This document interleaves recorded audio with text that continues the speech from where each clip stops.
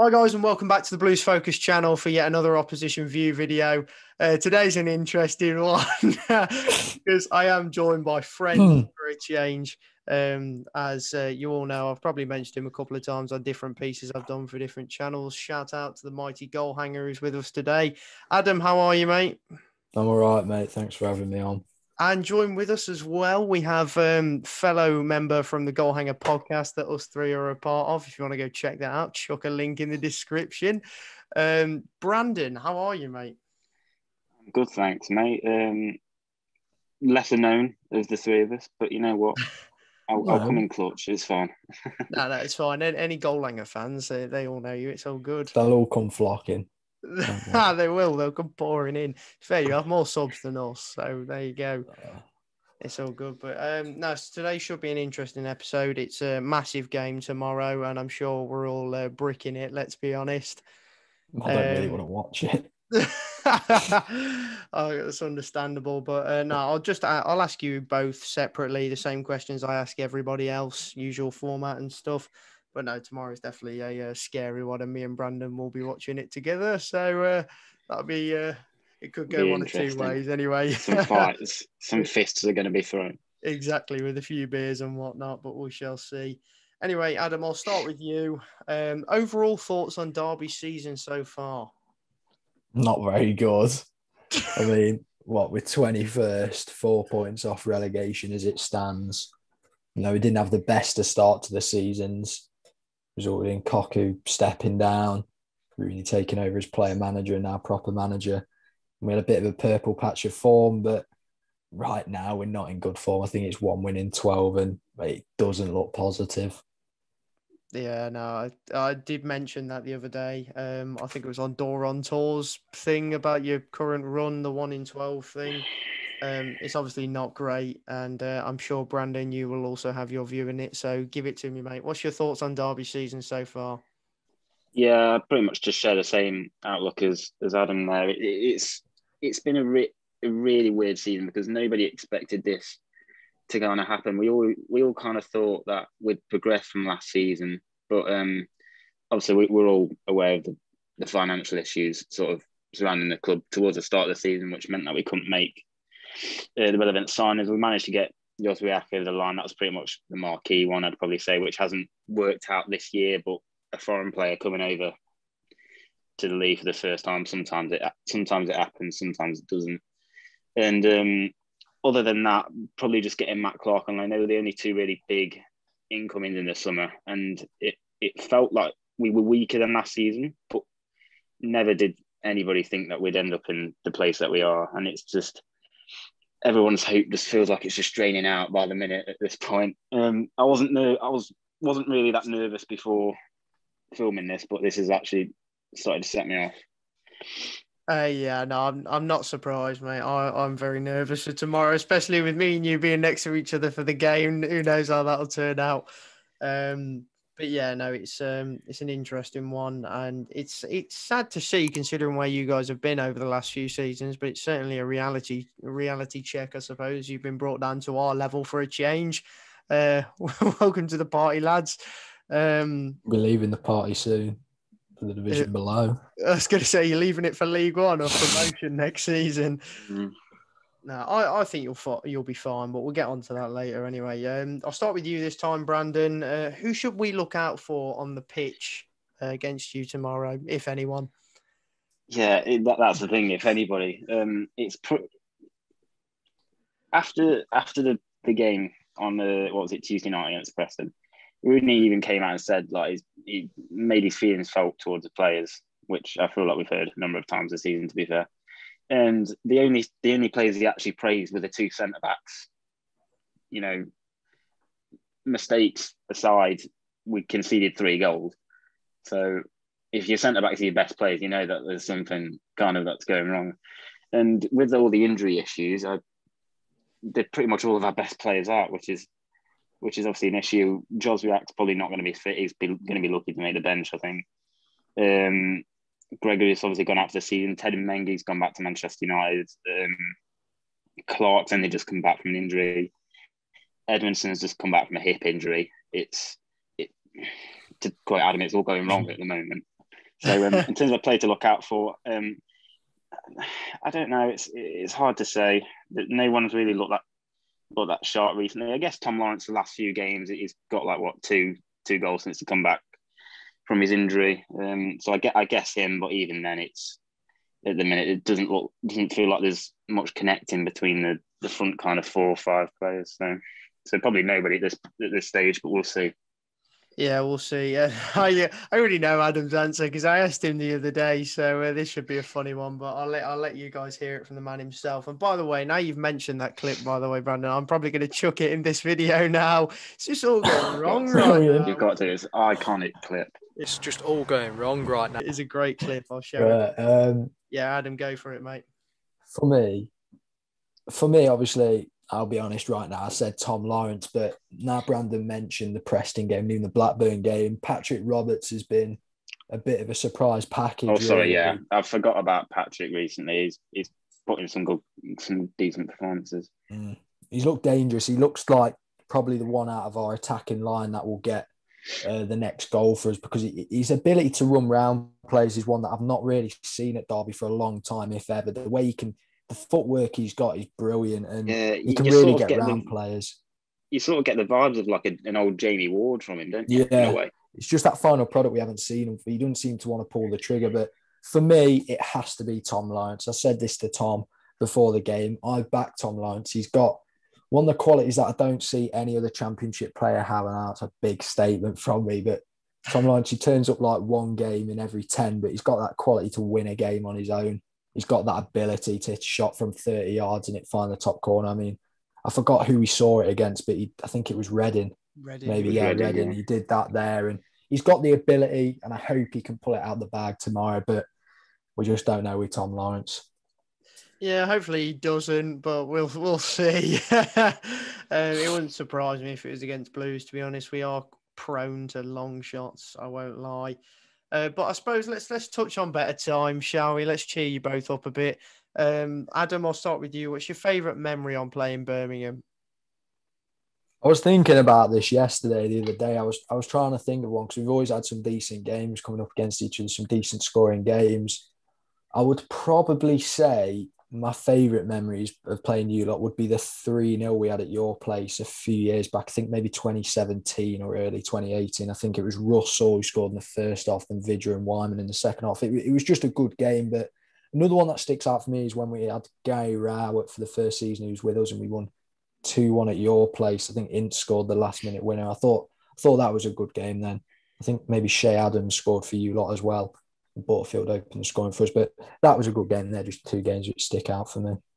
Yeah, I remember that game. I remember Adams putting us 1-0 up, prodding in a pretty scrappy goal from a few yards out, but goal's a goal. Then we went on to bottle it, as we do. But yeah, no, that tends to unfortunately be the case when we play you lot. We look like we're about to win and then we bottle it. I mean, last season when we played you away is a perfect example of that. Turn around a 2-0 deficit, get a pen, miss the pen, lose 3-2, sick. But no, I love that away day. That was a great away day last season. That'll definitely be up there. To be fair, in that penalty, Kel Roos did make a great save. It was a good save. Like, I mean, you guys have always said it though. Kel Roos, if there's one thing he's good at, it's just general shot stopping. Stopping, he's unreal. To be fair to him, I think honestly, when it goes to number 2s in the league, Kel Roos is one of the underrated number 2s. I've got to say. Look, you can say he's got a mistake in him, but every keeper's got a mistake in him. I think we've seen Marshall have quite a few blunders this season as well. That one against Barnsley sticks out.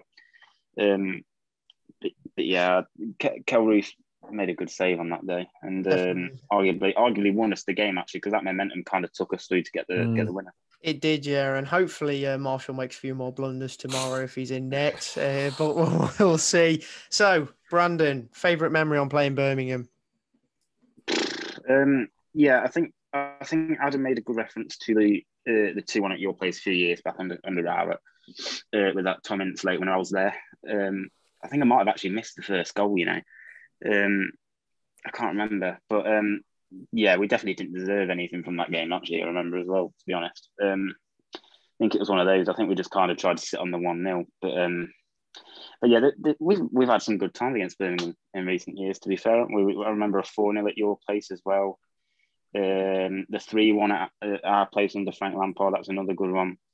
Yeah, there's always a good game between us as well, and it's two good sets of supporters colliding as well. So it makes for a good atmosphere. Obviously, that's not going to be the case to this one, as was the last one. But yeah, those stick out for me, and I'm going to have to agree with Adam with the 2-1 at your place with the Tom Ince winner. I think that was a limbs moment, put it that way. Yeah, definitely. I can imagine. Unfortunately, I do remember that one being quite sad, just because it was Rowett. But I honestly wasn't that surprised. It was classic Blues.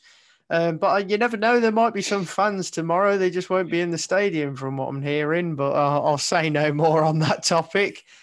But who knows? Who knows? Anyway, so Brandon, back to you again, mate. Where do you think you'll finish this season in the league?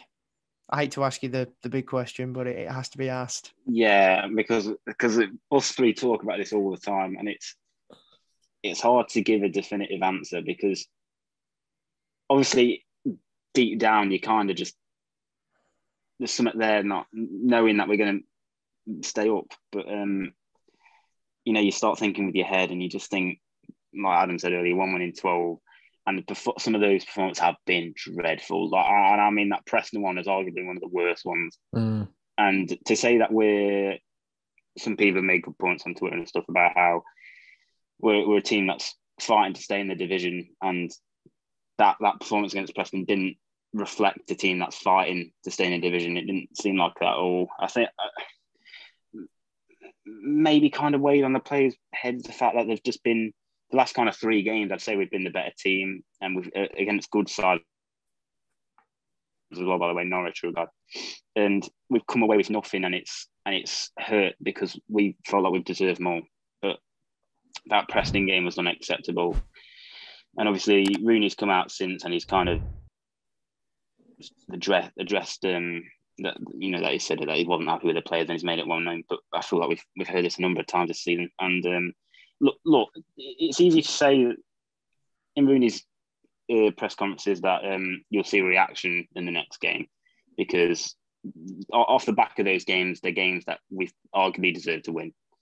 So for him to then come out and say that after a game like the Preston game doesn't fill people with much hope, but that is the game that you'd return from or come back from, against Birmingham, and you actually have got something to prove, because coming off the last performance, we didn't deserve anything. So the players do actually need to put in a shift for this one, and it's going to be a hard-fought game. It's not going to be all tiki-taka. It won't be anything like the game at St Andrews earlier in the season. So it's going to be a really interesting watch. And for a final place, it's hard to give you. I'm going to obviously say 21st. I'm going to pray that we're going to stay up, but I am marginally leaning towards the bottom 3, unfortunately. So, Adam, are you agreeing with Brandon, or are you going a different direction? Oh, sorry. Yeah, there we go. Unfortunately, I don't know. Like, in my head, I'm going, Rotherham can't seem to win. Touch wood, they can't seem to win. Obviously, coming off the back of that Borough loss when they went 1-0 up, but they're playing better than us, and with 3 games in hand over us, or 2 games in hand? It's their 2 court. at the minute, I think, isn't it? Mm-hmm. It's in their court, and unfortunately, our season's relying on Rotherham, which shows we haven't had a good season. And I'll say 21st, but with Sheff Wednesday only 4 points behind us, and obviously playing them last game of the season, we could easily slip to 22nd. It's possible, or even 23rd. We could still finish below Wycombe, mate. We could still finish below Wycombe. That's what worries me. It's going to be very tight, obviously. Like the fact Wycombe have to win all of their games, but it's still mathematically possible that we can finish bottom. They're all playing better than us, in my opinion, at the moment, and it's coming down to the final day against Sheffield Wednesday. We all know it, so I'll say 21st. But if we went down, I wouldn't be shocked, because it's been coming this season. Yeah, I think that's fair. I think from my point of view, I think on paper, out of the kind of the bottom 4 right now, I'd say you have the best squad. Sheffield Wednesday actually have a decent squad, in fairness. Yeah, they do. And realistically, you take off the 6 points and they're above you. Like, it's that simple. And that just shows the fine margins. Yeah. We're lucky that we're not in that bottom 3 at the minute. Precisely, because if Sheffield Wednesday don't have a points deduction, you are in the bottom 3. So we could have had a points deduction, mate. Yeah. On another, true. obviously, we spoke to Kieran about that and kind of addressed that whole issue. But that could have quite easily been us, and we'd be in a worse position than we even are now, which is not great, to be honest. I mean, you say we have a good squad. Let me just bring back the playoff 13-14. We had a great squad. Didn't go up. We're still living on that one, unfortunately. I'm not in pain about that one. Nah. I can see the pain on your face.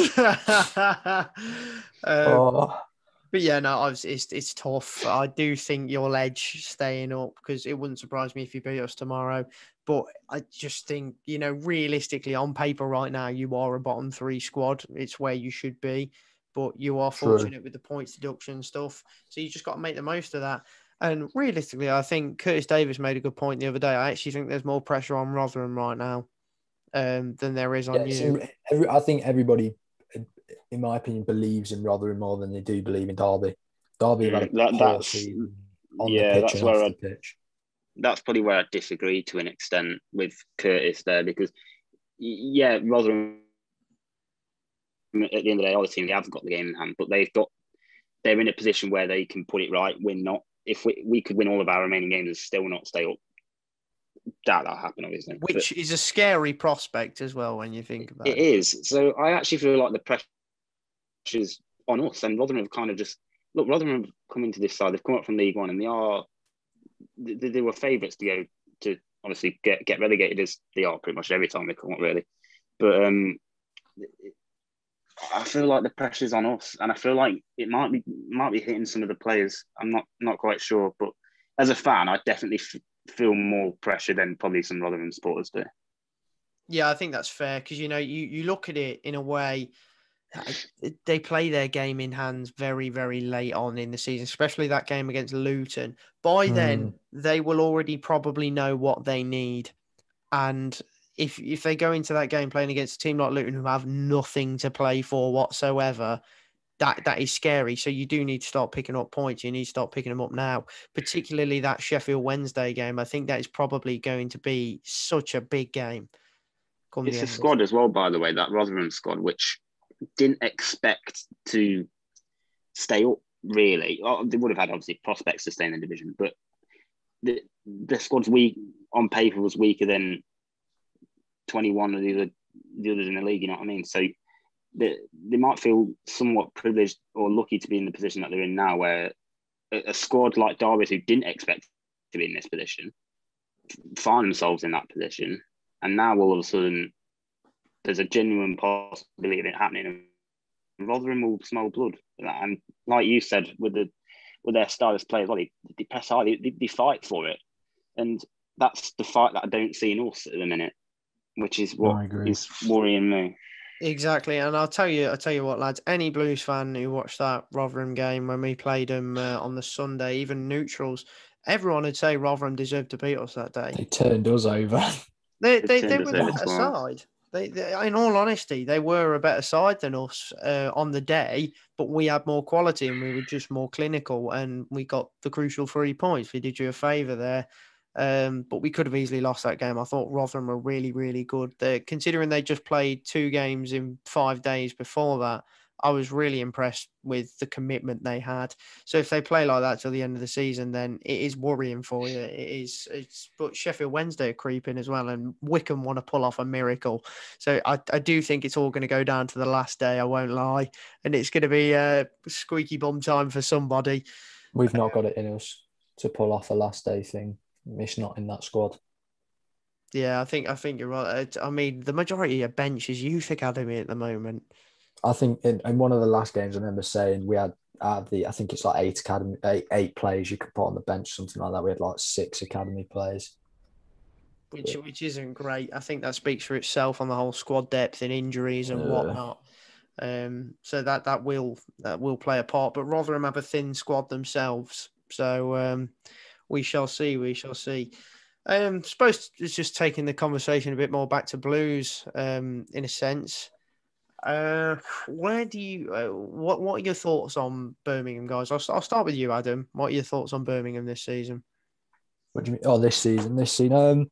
I made a prediction video, and I probably look a bit of a fool now because I think I said Birmingham to finish like sixth or fifth. Yeah, you did. Because I like Ita Karanka as a manager, and I like the plays that you got. I think was it George Friend? I really like him as a defender.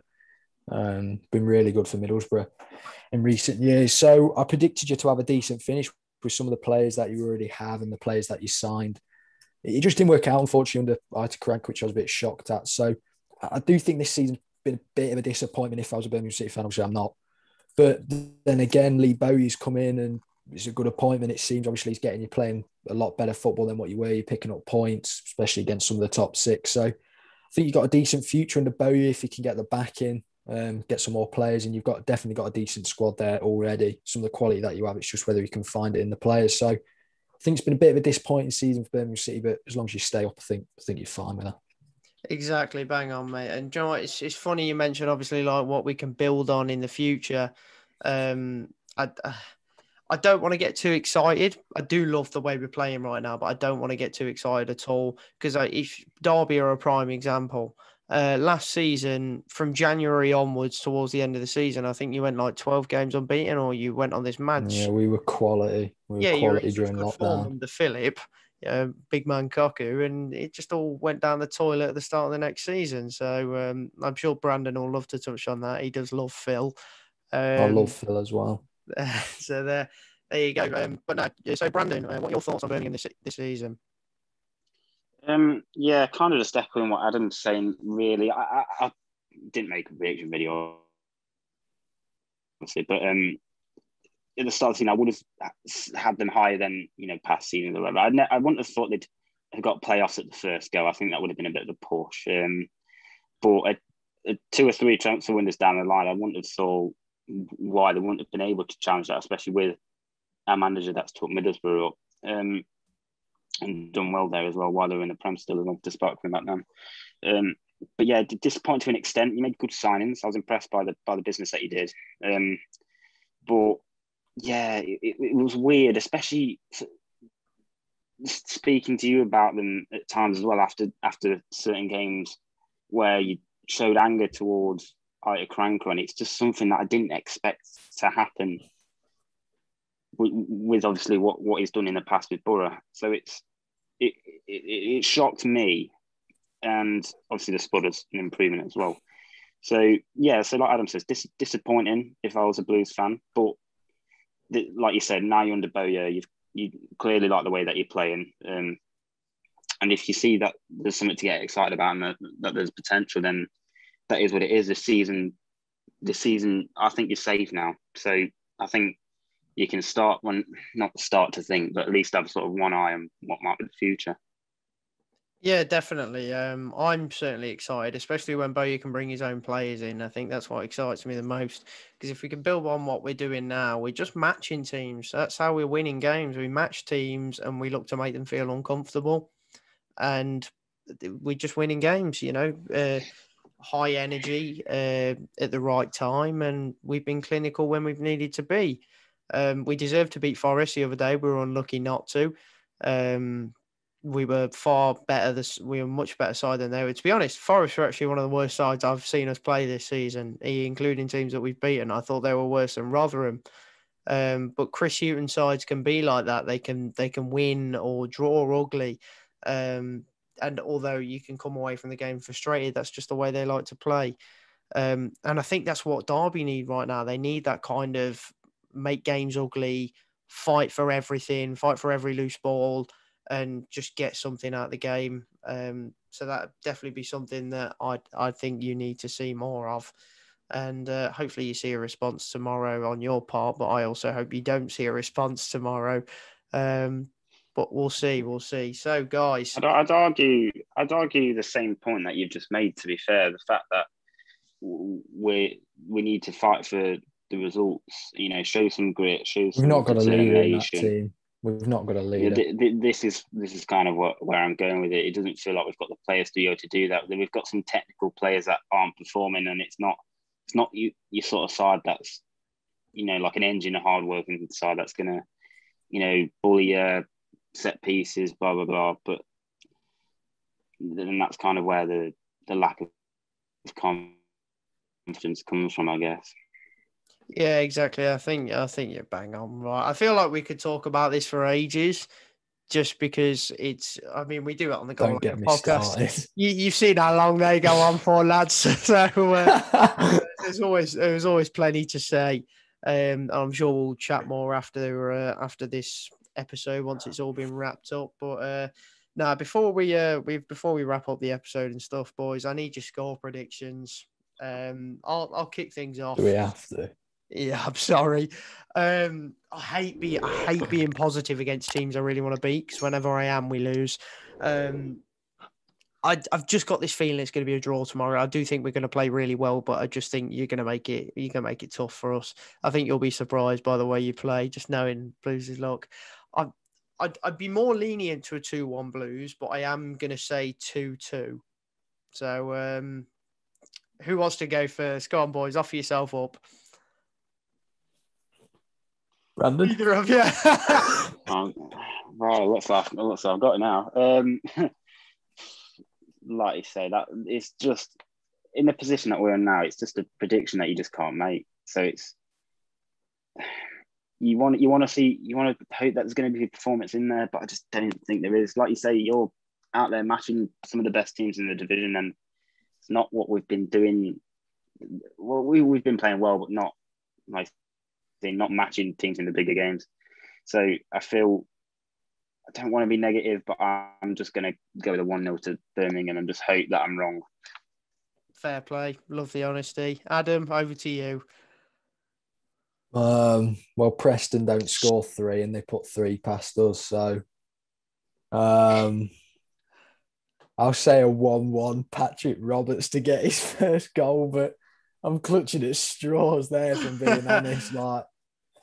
Yeah, I'll say a 1-1, and that's me being very positive right now. I was going to say, I love the positivity, but I have heard good things about Patrick Roberts, so it wouldn't surprise me if tomorrow's the day he decides to turn up, to be honest, because it's Blues. But we shall see, boys. We shall see. It's been a pleasure having you both on anyway, so thank you for joining us. And no worries. Thanks for having me on. Guys, I'll leave all the links and stuff in the description, link to the Patreon page. Brandon doesn't have a YouTube channel, so I'm going to drop his Twitter down there. Go give him a follow. Adam, go check out Goalhanger YouTube channel. Boost that number over 200. What did you say? I said boost that number over 200. Yeah. Yep, there you go. I could do with 400 on Twitter. No, just get him over there. Get checking out the socials. Get checking out the YouTube channel and whatnot. And if you're feeling a bit bored, go check out our Goalhanger podcast. There might be one coming out very soon that you can enjoy. So definitely go check that out for us, guys. But thank you for joining us as always. And let's hope Blues can get a win, shall we? Keep right on and see you in the next one.